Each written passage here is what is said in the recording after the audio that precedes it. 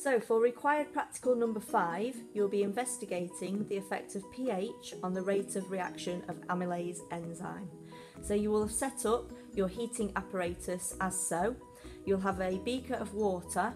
I want you to take your thermometer and place it in your beaker of water, and then I want you to turn your Bunsen burner from safety to roaring flame to heat your water until it reaches 30 degrees C. That won't take very long. Remove your Bunsen burner, leave it to one side on a safety flame in case you need to top up the heat during your practical.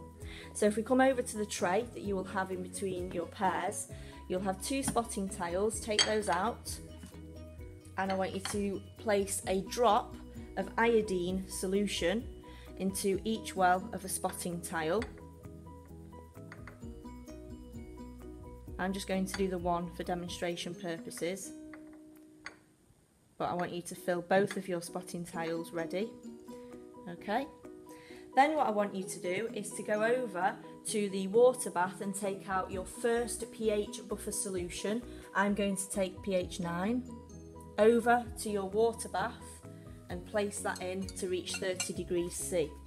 You will also have a test tube rack which will have some amylase enzyme solution and some starch solution. I'm going to take both of those and place them again into your 30 degree water bath.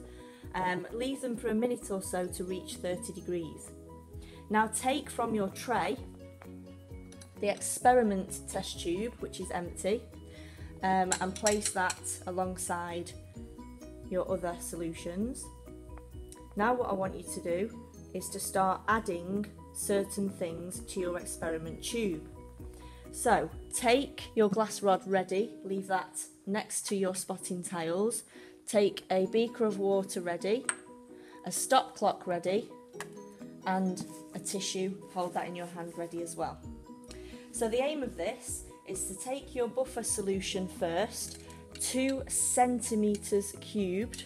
So you've got to get really close to your pipette and find your 2 centimetre mark and empty your pipette until you get there, and then transfer to your experiment tube. I want you to take your amylase solution and do the same again, 2 centimetres cubed into your experiment tube.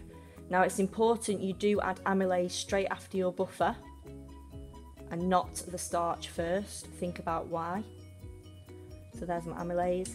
And then we're going to get 2 centimetres cubed of starch ready, and with my other hand, as soon as this goes in, I'm going to start the stop clock. So ready? Straight in, stop clock starts, and then get your glass rod and give your experiment tube a little mix. Now we're waiting for 30 seconds on the stop clock, and once we get 30 seconds we're going to take a drop on the end of my glass rod and put it into the first well of a spotting tile. Now if starch is still present, it will turn blue-black, and if starch has been fully broken down by amylase, it will remain yellow. So remove 1 drop from your experiment tube using your glass rod at 30 seconds and place into the first well of the spotting tile.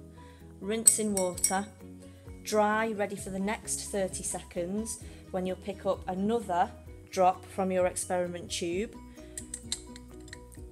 So we've got 10 more seconds to wait. Give it a mix in between. So when we get to 1 minute now, I'll remove another drop into the second well of the spotting tile.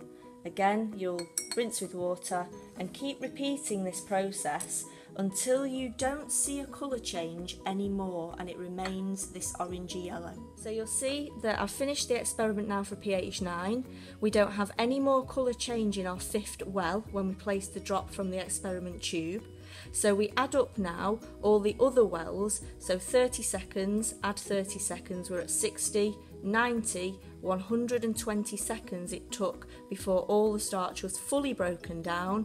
So for pH 9 we'd write in our results table 120 seconds. Then we would take our pH 9 tube, replace it back in our water bath and repeat for other pHs.